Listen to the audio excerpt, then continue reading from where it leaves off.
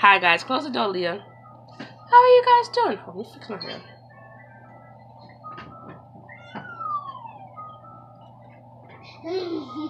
Beep, beep, beep, beep. Can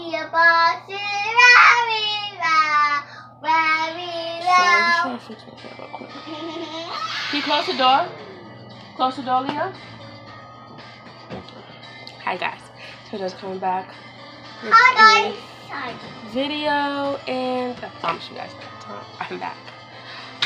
So today's video is more on chit chat, sit down, chit chat, start a type of video. You know. But I just thought I would come and give you guys a sit down on some stuff that's going on. Not going on, but just Leo.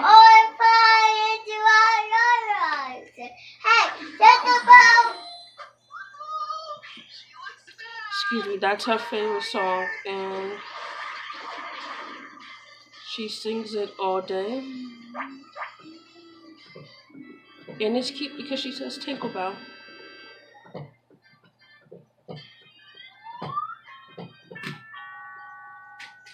Okay, so as you guys know, Christmas is slowly approaching, and 5 days away. So the reason why it seems like I've been MIA, which I gave you guys a reason on why Vlogmas started, but why Vlogmas stopped. More of a reason, I just didn't want to go into depth on there. It was just so my birthday was on Tuesday the 17th, and it was very hard because the next day is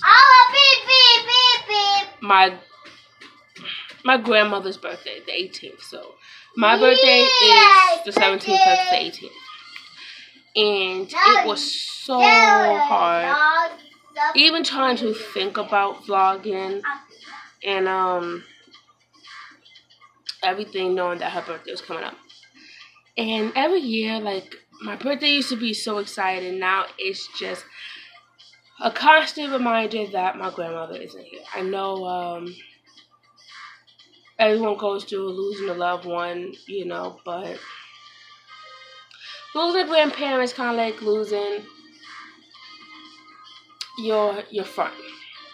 Because those are the ones who give you the encouraging words. Those are the ones who give you the cookies when your mama said no when you was little.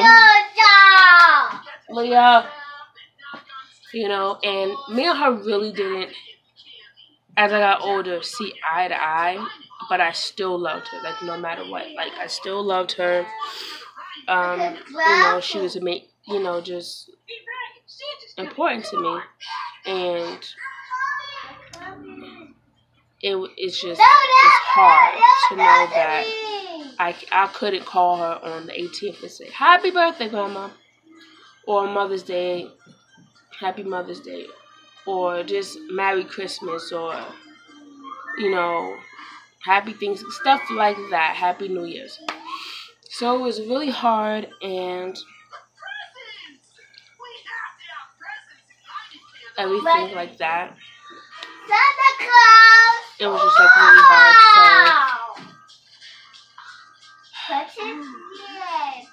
So I'm trying not to cry because I cried enough, literally at 12 a.m. of December 18th.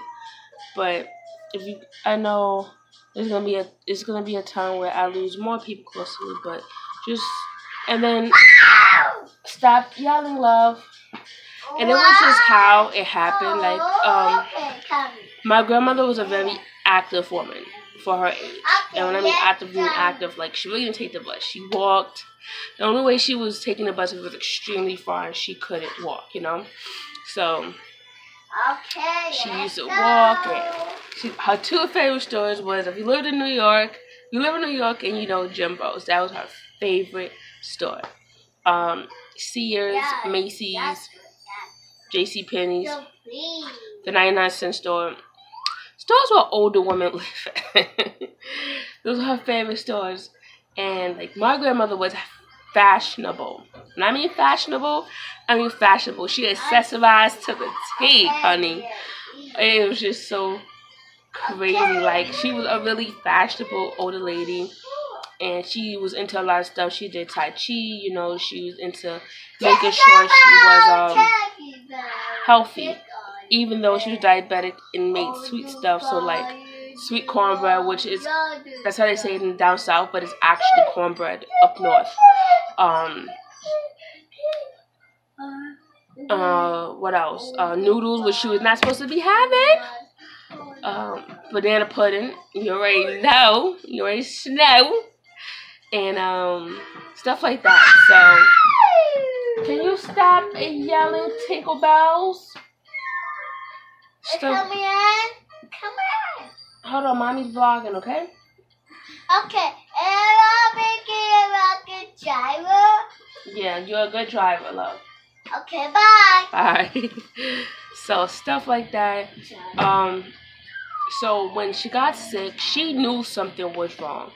But no one was really listening to her, so I'm not going to blast this hospital. But if you live in Flushing, there you go. You already know what hospital I'm talking about. They didn't catch it. And it just got worse. It progressed. It just got so worse. She went to the New York Presbyterian and found out what was wrong, but it was just too late. She passed away in 2000 and I want to say maybe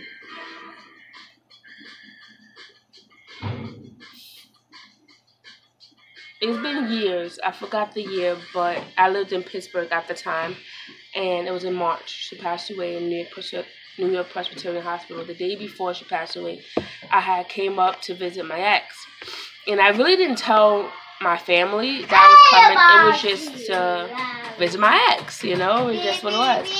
But when I went to the hospital, because with my sister, everybody's like, oh, I didn't know you was up here. And it wasn't for no one to know. Because like I said, I was just, the only one I knew was my older sister and her boyfriend. And then I saw her in the hospital. And the day I was supposed to leave, literally, the morning when I woke up to get ready, I got the news that she had passed away. And mind you, in January, I had just took off from work to go to my grandfather's funeral in South Carolina. And I came back, you know, and then March, I had to, after I just came, literally. I just came from, visiting my ex, I had to go back because she passed away. Alright, I'm going to take you. So it's been really hard. Hi guys, I am ready to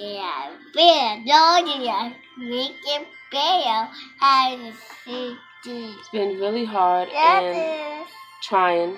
But I guess it's more of a rant. I couldn't really tell no one how I felt. I felt like, and I only could tell you guys. I know you guys don't mind. And leave down below, comment down below if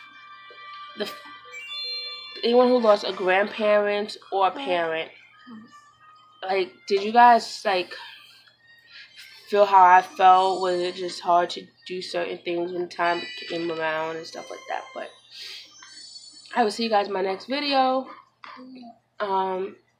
Still vlogs coming. You know, you got Mom's coming up, Christmas Eve, Christmas Day, New Year's Eve, New Year's Day. For me, back to work. Stuff like that. So if you like this video, please hit the thumbs button. And made this far, please subscribe. Go back and watch my videos. And as always, Merry Christmas!